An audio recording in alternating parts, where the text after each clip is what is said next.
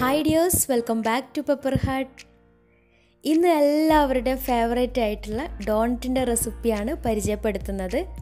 Doughnut എന്ന് പറയുമ്പോൾ നമ്മളൊക്കെ വിചാരിക്കും നല്ല പ്രയാസമാണ് ഉണ്ടാക്കിയെടുക്കാനെന്ന്. പക്ഷേ അങ്ങനെയൊന്നുമില്ല. ഉണ്ടാക്കുന്ന രീതിയിലും അളവ് ഒന്ന് ശ്രദ്ധിച്ചാൽ നമുക്കും പുറത്തുനിന്നൊക്കെ വാങ്ങിച്ച് കഴിക്കുന്ന അതേ ഒരു ടേസ്റ്റിലും പെർഫെക്ഷനിലും വീട്ടിൽ തന്നെ തയ്യാറാക്കിയെടുക്കാം. പിന്നെ കുട്ടികളൊക്കെ സന്തോഷിപ്പിക്കാൻ പറ്റിയ നല്ലൊരു ഡിഷും കൂടിയാണ്. പിന്നെ ഈ ഒരു ഡോണറ്റ് ഡിപ്പ് ചെയ്തിട്ടുള്ളത് ചോക്ലേറ്റിൻ്റെ ക്രീമിലാണ്. അപ്പോൾ ചോക്ലേറ്റ് ഇല്ലെങ്കിൽ പഞ്ചസാരപ്പൊടി വെച്ചിട്ട് ചെയ്യാൻ പറ്റിയ ഒന്നും കൂടെ ഈ ഒരു വീഡിയോയിൽ പറയുന്നുണ്ട്. അപ്പോൾ വീഡിയോയിലേക്ക് കടക്കുന്നതിന് മുമ്പ് ചാനൽ സബ്സ്ക്രൈബ് ചെയ്യാത്തവരുണ്ടെങ്കിൽ സബ്സ്ക്രൈബ് ചെയ്യാൻ മറക്കരുത്. തൊട്ടടുത്തുള്ള ബെല്ലൈക്കണും കൂടെ ഒന്ന് ക്ലിക്ക് ചെയ്യാം, ഇനി പുതിയ വീഡിയോസിൻ്റെ നോട്ടിഫിക്കേഷൻസൊക്കെ കിട്ടാൻ വേണ്ടി. അപ്പോൾ ഈ ഒരു ഡോണറ്റ് തയ്യാറാക്കാൻ വേണ്ടി ഒരു ബൗളിലേക്ക് 1/4 കപ്പ് ഇളം ചൂടുള്ള പാൽ ഒഴിച്ചു കൊടുക്കാം. അതിലേക്ക് 1 ടീസ്പൂൺ പഞ്ചസാര, 1.5 ടീസ്പൂൺ ഈസ്റ്റും കൂടെ ചേർത്തിട്ട് നന്നായിട്ടൊന്ന് മിക്സ് ചെയ്തിട്ട് 10 മിനിറ്റ് അതൊന്ന് ഈസ്റ്റ് ഒന്ന് ആക്റ്റീവ് ആവാൻ വേണ്ടി ഒരു ഭാഗത്തേക്ക് മാറ്റി വെക്കാം. പിന്നെ പാല് നല്ല ചൂടുണ്ടാവരുത്, ഇളം ചൂട് മതി, എന്നാലേ ഈസ്റ്റ് നന്നായിട്ട് ആക്റ്റീവായിട്ട് കിട്ടുകയുള്ളൂ. ഇനിയൊരു ബൗളിലേക്ക് 1.5 കപ്പ് മൈദ നന്നായിട്ടൊന്ന് അരിച്ചിട്ടെടുക്കാം. മൈദ കട്ടയൊന്നും ഇല്ലാതെ കിട്ടാൻ വേണ്ടിയിട്ടാണ് ഇതുപോലെ ഒന്ന് അരിച്ചെടുക്കുന്നത്. എന്നിട്ട് ഇതിലേക്ക് 2 ടീസ്പൂൺ പഞ്ചസാര, 1 ടീസ്പൂൺ ഉപ്പ്, 1 ടേബിൾ സ്പൂൺ മെൽറ്റ് ചെയ്തിട്ടുള്ള ബട്ടറും കൂടെ ചേർത്തിട്ട് നന്നായിട്ടൊന്ന് മിക്സ് ചെയ്തെടുക്കണം. അപ്പോൾ ബട്ടർ ഈ മൈദയിൽ എല്ലാ ഭാഗത്തും നന്നായിട്ട് മിക്സ് ആവുന്ന രീതിയിൽ നന്നായിട്ടൊന്ന് മിക്സ് ചെയ്തെടുക്കാം.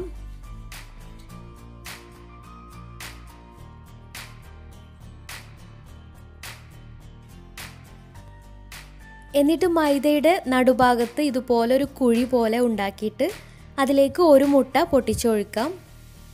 പിന്നെ നേരത്തെ ആക്റ്റീവ് ആവാൻ വെച്ചിട്ടുള്ള പാലും ഈസ്റ്റും കൂടെയുള്ള മിക്സ് ഇതിലേക്ക് ചേർത്തിട്ട് നന്നായിട്ടൊന്ന് മിക്സ് ചെയ്തിട്ട് മൈദ കുഴച്ചെടുക്കാം.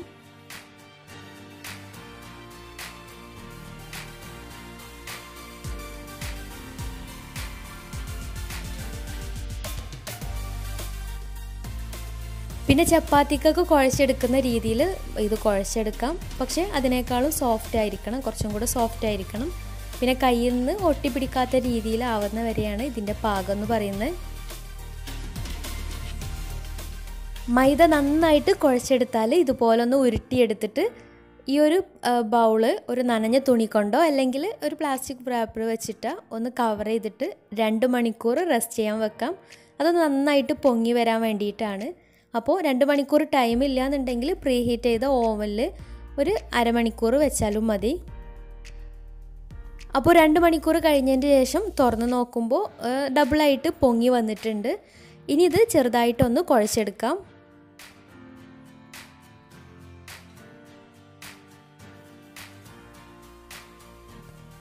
എന്നിട്ടൊരു പലക എടുത്ത് അതിൽ കുറച്ച് മൈദ തൂവി കൊടുത്തതിന് ശേഷം കുറച്ച് കട്ടിക്ക് തന്നെ ഇതൊന്ന് പരത്തിയെടുക്കാം.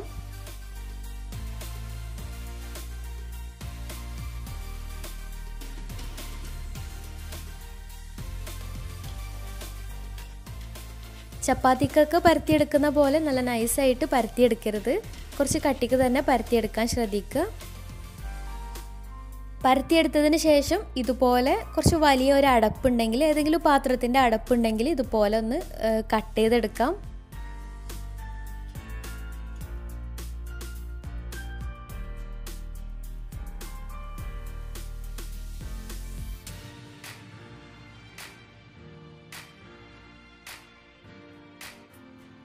എന്നിട്ട് ചെറിയ ബോട്ടിലിൻ്റെ ഒക്കെ അടപ്പുണ്ടെങ്കിൽ അത് വെച്ചിട്ട് നടുഭാഗത്തും ഇതുപോലെ ഹോൾസ് ഉണ്ടാക്കി കൊടുക്കാം.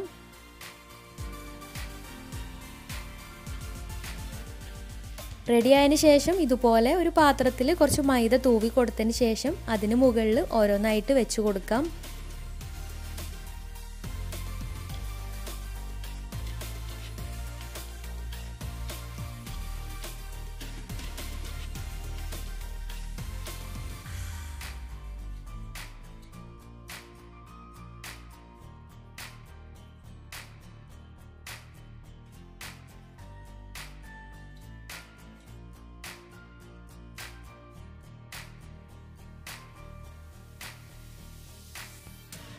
പിന്നെ ബാക്കി വരുന്ന ഡോ ഇതുപോലെ ഒന്ന് കുഴച്ചിട്ട് വീണ്ടും ഒന്ന് പരത്തിയിട്ട് ഒന്ന് കട്ട് ചെയ്തെടുക്കാം.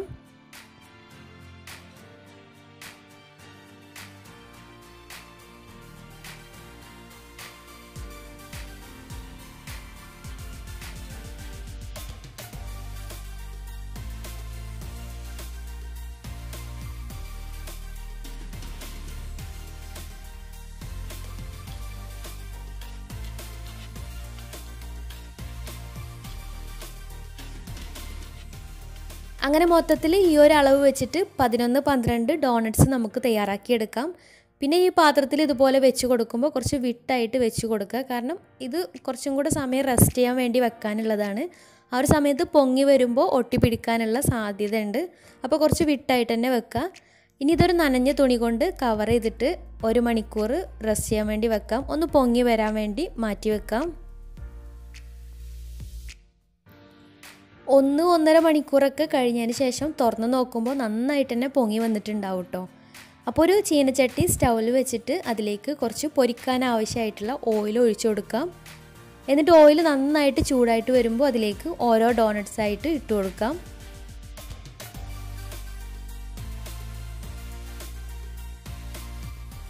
എന്നിട്ട് അങ്ങോട്ടും ഇങ്ങോട്ടും മറിച്ചിട്ടിട്ട് ബ്രൗൺ കളറായാൽ 2 ഭാഗവും ബ്രൗൺ കളറായി കിട്ടിയാൽ എണ്ണയിൽ നിന്ന് കോരാം.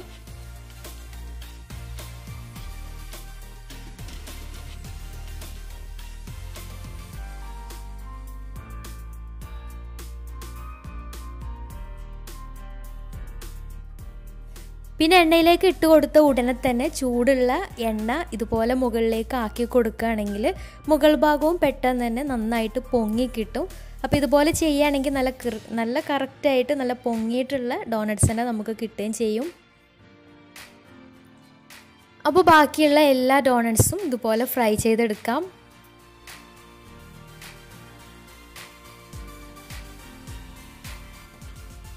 അപ്പോൾ എല്ലാ ഡോണറ്റ്സും ഫ്രൈ ചെയ്തെടുത്തിട്ടുണ്ട്. ഇനി ഇതിലേക്ക് ഡിപ്പ് ചെയ്യാൻ വേണ്ട ചോക്ലേറ്റ് ക്രീം വേണം. അപ്പോൾ ഞാൻ മുമ്പൊരു കേക്ക് ഉണ്ടാക്കിയ സമയത്ത് ബാക്കി ഉണ്ടായിരുന്ന ചോക്ലേറ്റ് ഗണാശ ഉണ്ടായിരുന്നു. അപ്പോൾ അതാണ് എടുത്തിട്ടുണ്ടായിരുന്നത്. അപ്പോൾ ഗണാശ വേണമെന്നില്ല. നിങ്ങളടുത്ത് ചോക്ലേറ്റ് ഡാർക്ക് ചോക്ലേറ്റോ വൈറ്റ് ചോക്ലേറ്റോ മിൽക്ക് ചോക്ലേറ്റോ ഉണ്ടെങ്കിൽ അതിലേക്ക് ഒരു ഗ്ലൈസിങ്ങിന് വേണ്ടി 1 ടേബിൾ സ്പൂൺ ബട്ടറും കൂടെ ചേർത്തിട്ട് ഡബിൾ ബോയിലിംഗ് രീതിയിൽ മെൽറ്റ് ചെയ്തിട്ട് എടുത്താലും മതി. അപ്പോൾ ആ ഒരു ക്രീം നല്ല കട്ടിയായിട്ട് ഇരിക്കുന്നുണ്ടെങ്കിൽ അതിലേക്ക് കുറച്ച് ചൂടുവെള്ളം ഒഴിച്ചിട്ട് ലൂസാക്കി എടുക്കുക. എന്നിട്ട് അതിൽ ഇതുപോലെ മുക്കിയെടുത്താൽ മതി.